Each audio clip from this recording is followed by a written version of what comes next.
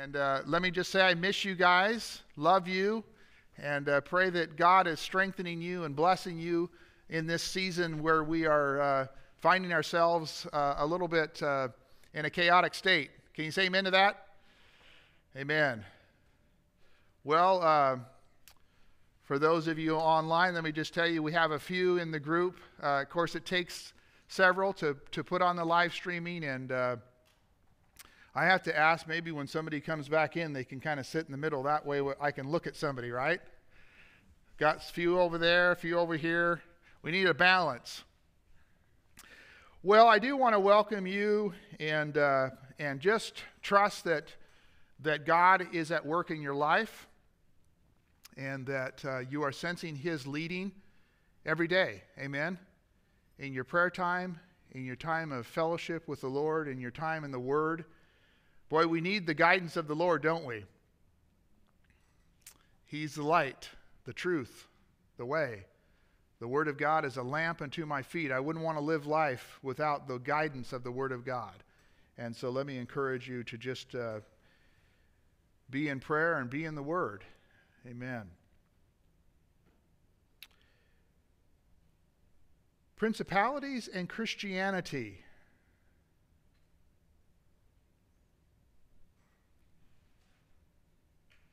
Psalms 2. I want to begin there.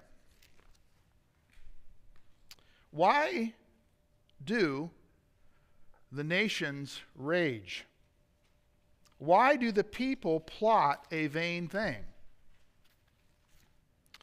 The kings of the earth set themselves, and the rulers take counsel together against the Lord and against His anointed, saying, "Let us break their bonds in pieces and cast away their cords from us. He who sits in the heavens shall laugh. The Lord shall hold them in derision. Then He shall speak to them in His wrath and distress them in His deep displeasure. Yet I have set my king on my holy hill of Zion." Boy, if there was ever kind of a mantra for fallen humanity, Psalms 2 might sum it up. We have a long history of those that would go against God, beginning with Cain and his line, his descendants, the Tower of Babel, all these things. Man struggles, if I can use that word, with the authority of God, with His rule in their life. And the Word of God says that they even take counsel together. They plot and they scheme. How can we silence God? How can we get out from under the authority of God? That's what the psalmist writes and prophesies, and we read today.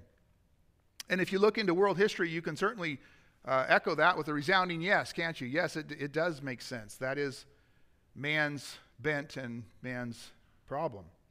We want to tie this into the book of Acts, because this part of this passage was quoted that we're going to read today in the book of Acts. What was happening in the early church? How did the world respond? I want to look at that question as we look at Psalms 2 and how they quoted that. How did the world respond? How did the rulers of the world respond? Was it, yes, yes, tell me more? Jesus, you said you're the bread of life. Oh, I want that message. Tell me more. Was it that? Did the world say, oh, Jesus, you said you're the light of the world. Tell me more. Or was it rather, as Jesus said, that men loved the darkness rather than the light? What can we learn? What can we learn? And how can this impact us, you and I, today? So we want to look at Acts chapter 4, 23 through 31. We'll get there in just a minute. It's in this passage that we have recorded the disciples, the apostles' response to some pretty serious resistance in the church. And in today's age that we find ourselves living in, we can learn a lot from their example. How did they respond? How did they respond? One thing is, we know they didn't back down, right? We read that. We read that. They didn't back down. But we're also going to read of their worship, of their reflection of the work of God and of on the world and within his church. So the question that I want to put before you today is, when the principalities and the powers and the rulers of the darkness of this age and the spiritual hosts of wickedness came against the church and tried to silence the message and tried to scatter the work of God, what was the response of the Christians, the early Christians? Because obviously we'll want to respond the same way, amen? Because you will agree with me that the revelation of Jesus Christ is still under attack. The revelation of Jesus Christ that God has given through his Son is still trying to be silenced in the world and controlled. I want to talk a little bit about the context of this passage, and of course we're kind of been here for a few weeks, but remember that a great miracle had been done. A lame man that was over 40, Peter and John said, "In the name of the Lord Jesus Christ of Nazareth, rise up and walk." He walked, he leaped, he praised God. He was a worshiper, he was a man of faith. And if you're like me, sometimes questions go through your mind, and I was wondering, as Peter and John were walking into the temple and they saw this lame man, what was it that led them just to speak to him directly and say, "In the name of Jesus Christ, rise up and walk"? And of course we would answer that and say it was the leading of the Spirit, amen? And how important it is to be led of the Spirit, to hear where the Spirit is leading. I wouldn't want to do that on my own initiative, right? I would want God to be leading me. And that's what was happening in the lives of the apostles. But remember that a great miracle had been done. It gave opportunity for the message to be proclaimed because many people were gathering around them. And don't forget this, that people were coming to Christ.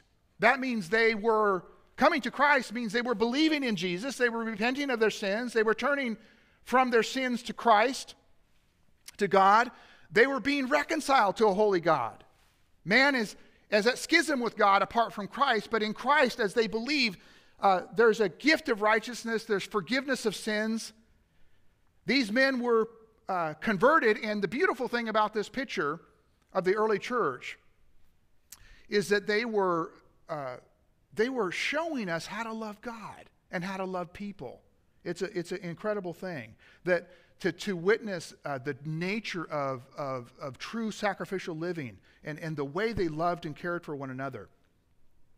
Now, just as a little bit of a side note, this miracle was a catalyst to an incredible opportunity to preach the gospel. And let me just say, don't be discouraged if we don't have miracles of that magnitude today, because God can still gather a crowd by the power of his Holy Spirit through us, amen? Because Jesus said, "The world will know you are my disciples by your love one for another." So we don't have to look back and wring our hands and lament and say, "Boy, we don't see miracles like that. How can we ever see God move?" God is moving through us. God is moving through our relationships with one another. When the world sees true love and concern one for another, they're drawn to Christ, right? It reminds me of another scripture. If I be lifted up from the world, I will draw all people to myself. And so we know that was mainly fulfilled, right? Primarily fulfilled in Christ being lifted up between heaven and earth on the cross. But it's also fulfilled in us as we lift up Jesus Christ. And if we're faithful to proclaim the name of Jesus Christ, God will be faithful to draw people to Christ. Amen? Amen. We lift him up, the all-sufficient Savior. And again, we have a miracle, we have an opportunity, a door open for the preaching of the gospel, then we have conflict. Psalms 2. Psalms 2. Why did the nations rage? Why did the people plot a vain thing? We have a miracle, we have an opportunity, we have the preaching, and then we have conflict, which we're going to read about in just a minute, but in particular with the religious leaders of all things.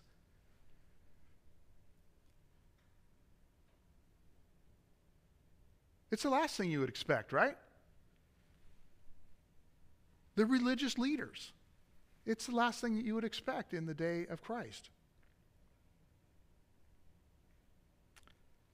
One thing to note about the religious leaders of Jesus' day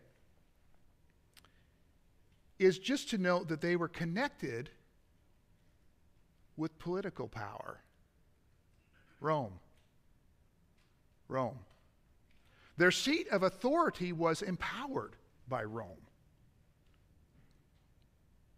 That's the reality of it. The religious leaders in Jerusalem, their power and their seat of authority was empowered by Rome.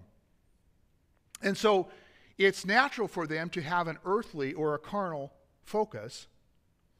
And in a word, the problem here that we have with the religious leaders of Jesus' day is they had become political. And I mean that in the sense of all the negative things that we associate with the word political. Politics is not always a bad thing, but when you say the word political, you kind of know where that leads to, and often it has negative connotations. Everything that was negative about politics was associated with these religious leaders of the day. And so when Jesus came and he worked miracles, and he taught the revelation of God and the heart of God, and he demonstrated love and compassion for the downcast and the persecuted and the condemned. When Jesus demonstrated that, when people began to turn and be healed,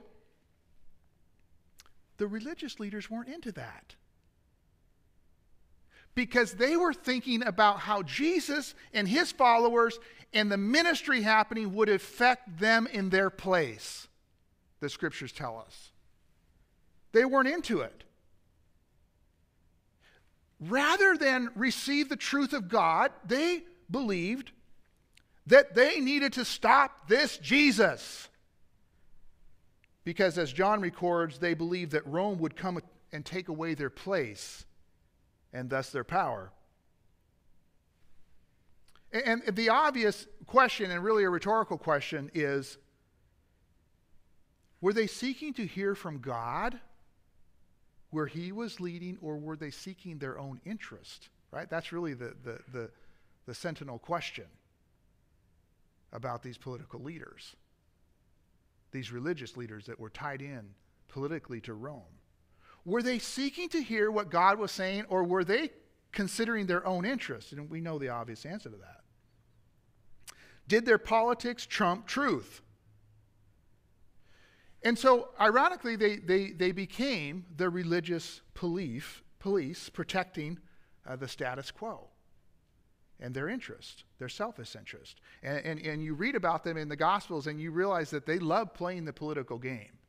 Remember when Pilate was vacillating on whether to crucify Christ, they were quick to remind Pilate, "Boy, Pilate, you're not a friend of Caesar unless you kill this guy who claims to be a king." And so they were very adept at playing the game. But here's what I want to say about it, is that their political connection with Rome not only hindered, but prevented them from receiving Christ. Because that was their priority. Their political connections and their trust in Rome. It not only hindered, but it prevented them from receiving Christ, which we see in their murderous activity, right? Wanted to murder Lazarus after Jesus raised him from the dead. They murdered Jesus.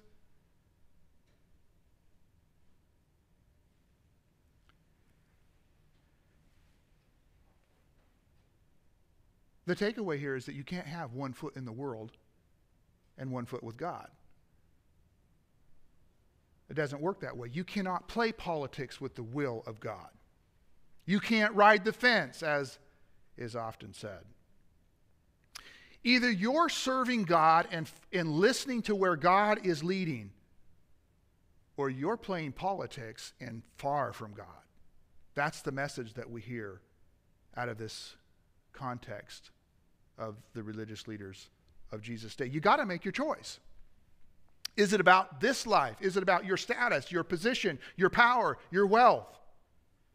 Even your political party? Is that what it's about?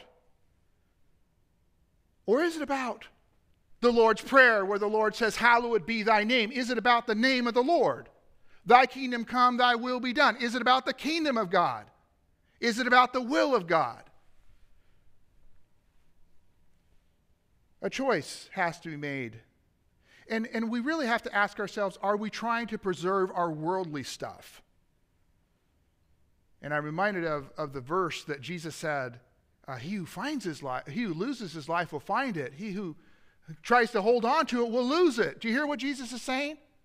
Jesus is speaking to the condition of the religious leaders of his day. You're trying to hold on to all your stuff, your position, your power, your status, your wealth, and you are coming against the work of God in doing that. Here's an interesting just note that from history we know that when you bed politics with religious authority, you run into problems. We know that. We remember the Pilgrims and their issues and their fleeing from Europe. That was the case here. There was this unholy wedlock. You know, the religious leaders of Jesus' day were those who wanted religion on their own terms. Now, Jesus was very direct and confrontational with the Pharisees. If you're ever sleepy and you need to wake up, open up to Matthew 23, it'll wake you right up. Matthew 23 is, Jesus lays out pretty clearly the case against the religious leaders. And we're speaking in general terms. There were exceptions of godly men even in the group. But Jesus speaks pretty directly. And it's written there for our learning, isn't it? It's there for a purpose. It's there for a purpose. Jesus was confrontational with them because he knew their hearts. He knew their hearts. He knew what they were thinking. He knew that they were those who had a form of godliness but denied the power of it. They had a surface religion, but they denied the power of it to change the internal, the man, to work a work of transformation of the heart.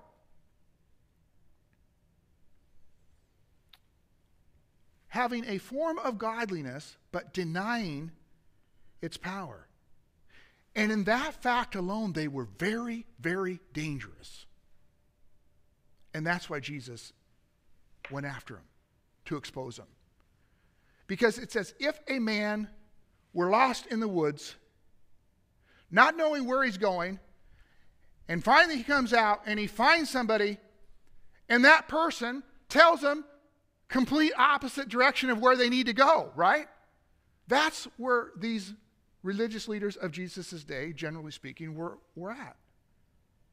Now, when I was about 2 or 3 years old, I wandered off from the camp where we were staying. I wandered off a long ways. And finally I came to a trailer park. I remember climbing a fence, going to the door, knocking, and I praise God that somebody was there that took me back and found my parents. Amen? I wouldn't want to be wandering and then find somebody that told me the opposite way. And that's why Jesus was so hard on them, because they had a form of godliness, but they denied its power. They were very, very dangerous. Just like it would be so dangerous for a child to be lost and to be found by the wrong person. So let's look at this for a moment, this situation with the religious leaders. Because it's important, because Jesus prioritized it. They wanted religion on their own terms. Let me give you 3 things that kind of define religion on your own terms. Number 1, they picked and they chose which part of the law they wanted to follow.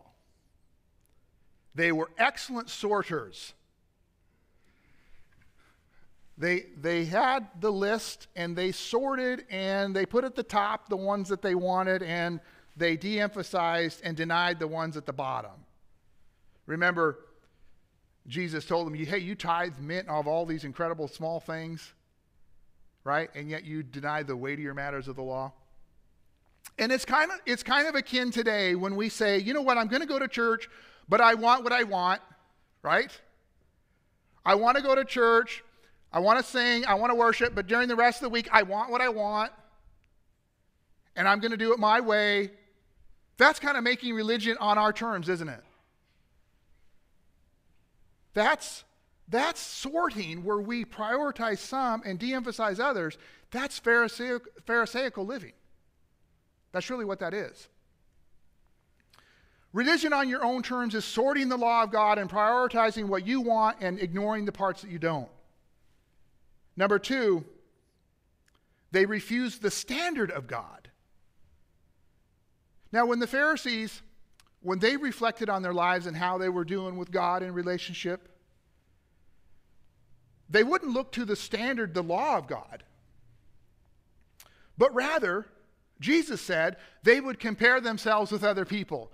You know what a big mistake that is? Probably, we can always find somebody that's worse than us, right? And the parable of the publican and the Pharisee and the tax collector.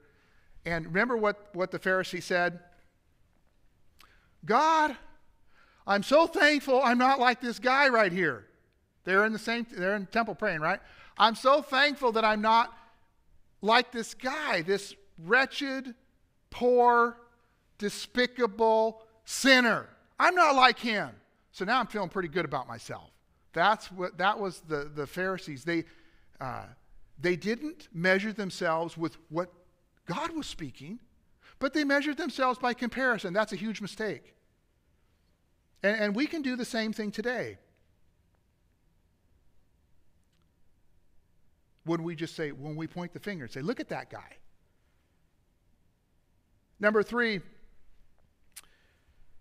they made it man-centric rather than God-centric. Jesus said they love the praise of men more than the praise of God. That's pretty direct. They loved the praises of men more than the praises of God. In other words, it was about show. They wanted to look good. That is religion on your own terms. And we can do that even in the church when we start playing, right, politics. When we start playing politics. Instead of hearing what God is saying, we're putting it through a filter of how does this look. We want the will of God in the church, amen? We don't want to lead the church by public opinion polls or what makes us feel good. We want the will of God in the church. Religion on your own terms not only brings your soul in conflict with the move of God, but it's deadly. Jesus said the Pharisees were spiritually dead. But boy, they didn't look like it. They looked good from the outside. So we have this context, a great miracle, a great opportunity, and great opposition. And finally, we're going to pick it up here where the religious leaders just sent Peter and John packing and said, we forbid you in no uncertain terms, you will not speak in the name of Jesus Christ. So let's read this passage in Acts 4, 23 through 31.